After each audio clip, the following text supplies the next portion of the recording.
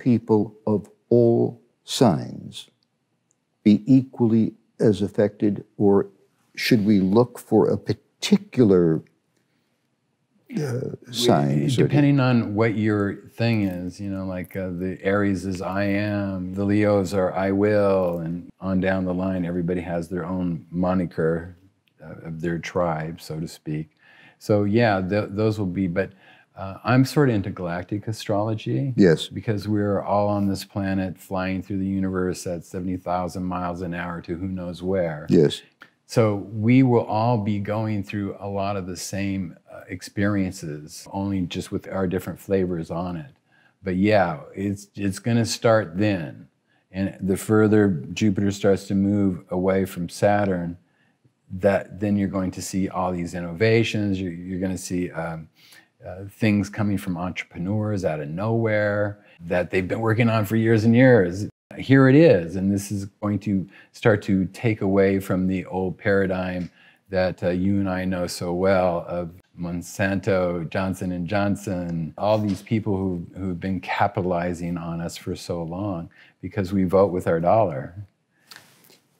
A woman watching your broadcast right now, who's a Sagittarius, I just picked that out. Her ears are up. And she said, well, David just said something is going to occur after the first week of January.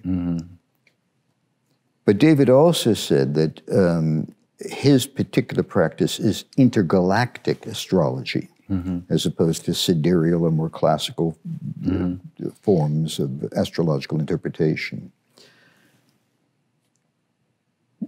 Would you say to the Sagittarius woman the same thing that you would be saying to the Libra woman? I always say to the Sagittarius woman, listen, your belief structure is going to be challenged.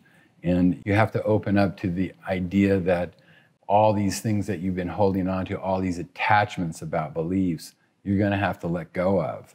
The Libra women, I would have to say, the things that you used to think balanced you aren't going to balance you anymore. You're going to have a new look, a new view. And that's really what Jupiter is about, is our view of things. There's no belief system in Buddhism like in Christianity, but I asked a great Rinpoche about what is it that Buddhists believe in, sort of kind of like you would say to somebody. And he goes, well, you know, Buddhists believe that humans have the capacity to love each other and the faith that they will.